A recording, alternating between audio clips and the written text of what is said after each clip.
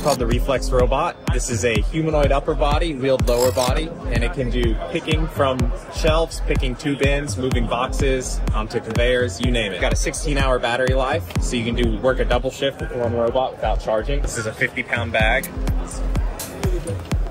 And we've got a little shelf on the base there, so we can drive around with that weight. We can do palletizing, depalletizing, loading to conveyors, and also serving ice cream in the front of the booth.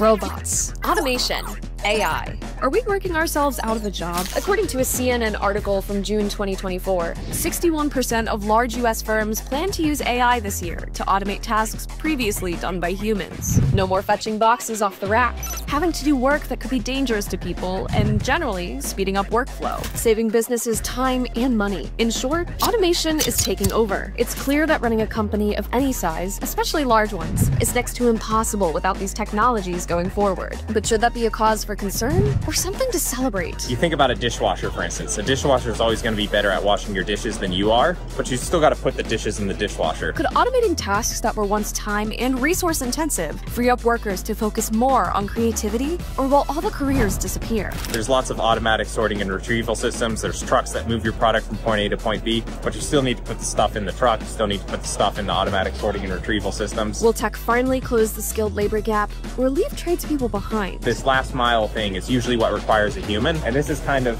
what we view as the most pragmatic approach to do that last mile step for all of these processes. We went to the ProMat show in Chicago to see the future of automation up close and find out if there's still a place today for the people in the trades of tomorrow.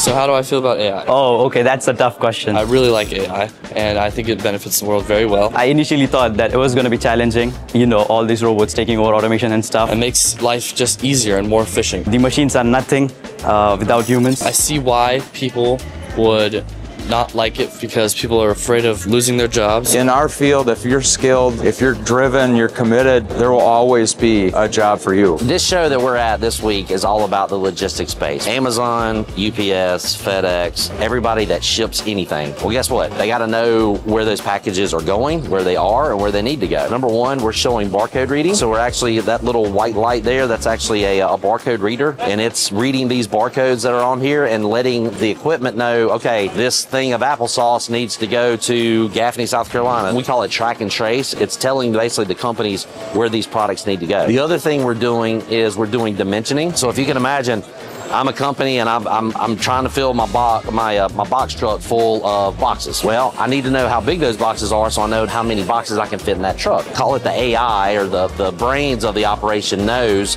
okay, I got a box that needs to go here.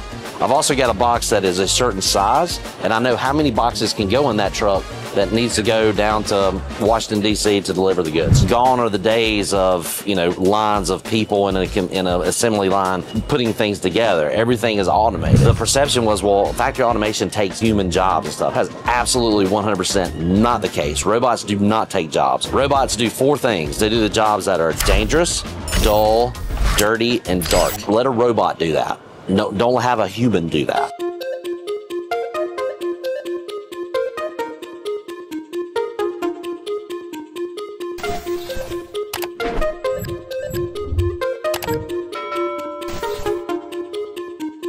So I'm Destin from the YouTube channel Smarter Every Day. I'm learning about the different technologies used in material handling. We help people ship the things that everybody loves to buy and wear and use in their daily life much more quickly. And the way that we do that is we use robotics to help move items around the warehouse more quickly than you normally would if you had to push a heavy cart to get things from where they are stored to where they're packed and shipped and sent to you. Robots are kind of scary to people sometimes because they look like humans and they're doing human-like things. If you're familiar with how traditional cart picking works, it's essentially someone with a hand scanner and a 3-tier baker's rack, and they're winding through miles and miles of aisles. One thing I hear a lot is like, well, my job's gonna be replaced by a robot. And somebody had to program this robot. You need a new hat, you need a new pair of shoes. If you order those things, you click send on your order, and then that order goes to a warehouse where it gets assigned to a picker. These carry the totes with the products, so now the worker, hands-free, just walks up, picks the product, makes the scan, puts it on the bot, and then goes to tend to another robot. And the bots are doing all of those miles, and the human can just focus on the pick function. To make it go faster, now that order goes into the warehouse software and it gets sent to a robot, and the robot helps somebody pick it, and they have to walk about 1/5 less distance than they had to get those items, and then they send it out to you much more quickly and get it there next day. I've been waiting on him to come get this Sweet Baby Ray's barbecue sauce for a long time. Are you gonna do that? What's up, bro? One of the things to focus on with robotics in the current state in the industry is that they're replacing jobs that nobody wants to do. Are you teleoperated? You are teleoperated. They're difficult jobs, they're tedious, they're boring at times. Can you pick up the Sweet Baby Ray's barbecue sauce? Can you do that? Let's see. I mean, it's kind of over here. Okay, I'm impressed. These enable and empower the human to focus on like the value-adding activities. Would you do me a favor and go put it on top of that box over there? Just right over there? Yeah. That's cool. Yeah, that'll work. Yeah, that'll work. When Chris asked me to do this video, I don't think he was expecting that. These experts say automation isn't eliminating the skilled workforce entirely. But with the rise of robotics and AI, it raises a key question. Is college still the only reliable path to a well-paying career? A lot of people right now think that, well, when I get done with high school, I gotta go to college. We do not require a college education. There's a career in robotics for anybody. You have the experience and other qualifications, that is enough for us. Learning comes in all different ways, shapes, and forms. For me, I actually learned with my hands, and I'm a strong believer in the trades. What they don't realize is there's a lot of opportunities in manufacturing and the skilled trades that is a really, really awesome career path. When I was in school, it kind of made sense to go to college because tuition was like $1,200 when I started as a freshman. Have you seen tuition lately? We manufacture using steel products. We weld, we form metal, we fabricate it. That starts off using your hands. I myself am actually a GED holder. I had challenges getting through school, and unfortunately I had to drop out. But now, 30 years later, I have 2 degrees and I'm the Chief People Officer of Locus Robotics. There's more to life than being book smart.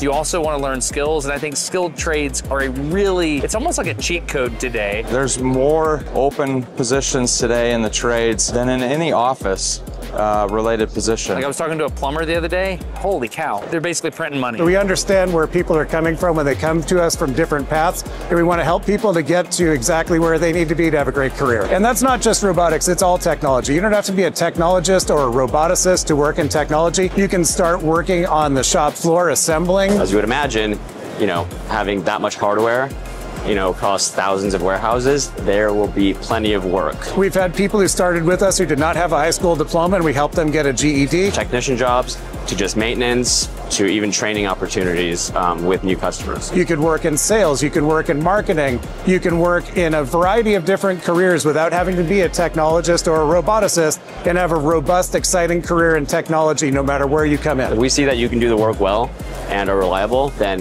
the college education is not a requirement at Locus.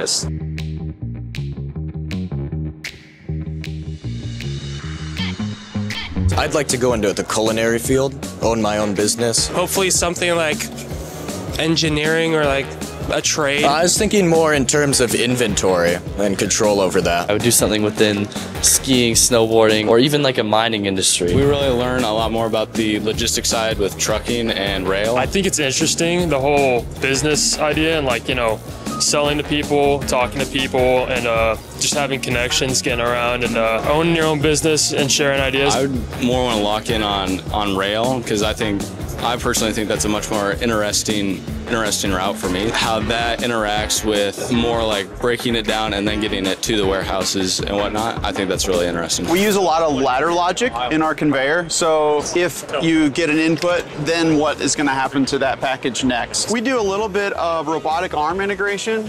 So with this particular system, what we're doing is, if you're a large retailer like Walmart or Amazon, you may have compliance rules where in order to even sell your product to them, you have to have a label, and they may require that it be in the upper left corner or the lower right.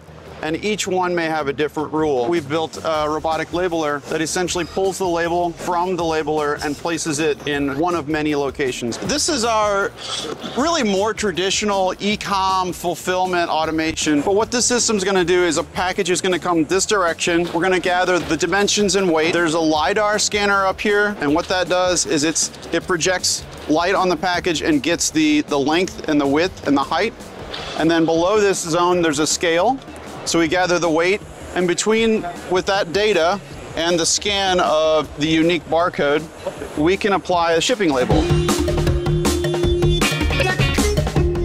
Come with me, I'm gonna show you something. So when you order something online, a pair of shoes, right? That order goes through and it comes up in their software at the warehouse. And they now know that that order needs to be fulfilled. So if you've got next day delivery, then they know that they need to prioritize that order for you. So what we're looking at now is a little bit of that inbound process, making sure that they can get their cases into the system and stored into the automation. So this is a piece of conveyor that's able to sort to many different destinations. So these are the shoes that you're ordering. Essentially what we're doing here, it's kind of like those self-driving cars that you see a lot. Now what we have is self-driving shuttles. So they automate the storage and retrieval of your product. They bring it forward to one of these goods-to-person picking stations, and then people make sure that your correct size and your correct pair of shoes ends up in your final box to get out and shipped over to you as quickly as possible. Before, we used to have people that would have to walk a ton to get stuff stored, climb up high to pick the boxes out. Now we have machinery that does all of that for us to make sure that you can get your stuff the next day. So, materials handling and automation. Literally anyone can get started in this high-in-demand field from a number of vantage points. But what kind of financial opportunities exist? The really cool thing is people can go learn these skills in a trade or in your high school, and you can go right out of school and make good money, provide for your family. You make great money in this business, quite frankly. $60,000, $75,000, $90,000. It can pay very well, right? So you can get up to 6 figures. We pride ourselves on making sure everybody makes a living wage.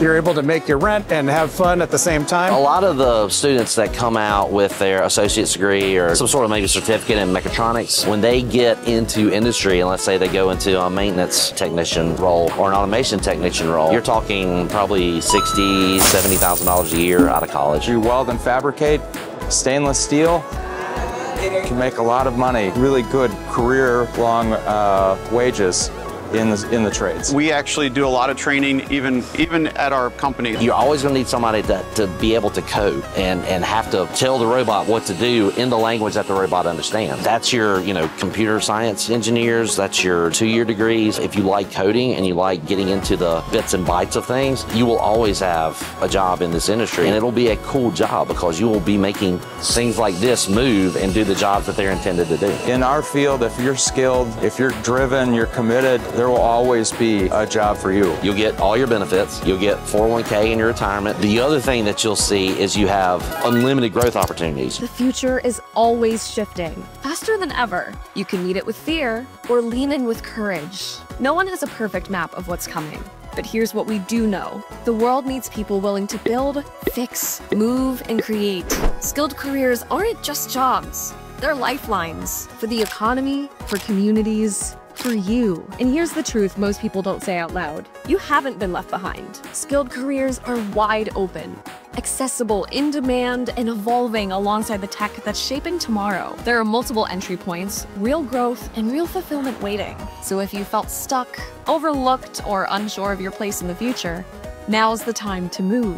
Your future hasn't passed by you. It's waiting for you to meet it. The only question is, how will you respond? Right now in the world, we're in the same place that we were in the 19th century when a lot of work was replaced that people just don't do anymore. I think it's something you should definitely be excited about. What's going to happen with AI is going to create a bunch of new opportunities for people to grow different and more interesting careers. I think it opens up even more opportunities for us to do less of that tedious work and really focus on the creative stuff. There's a career for everybody, and AI will help you get to the next place. It will not replace the things that you want to do. The reality is it still takes a human being to be able to produce physical goods. Skilled trades are important. Somebody's operating this thing. You should consider skilled trades. Thanks.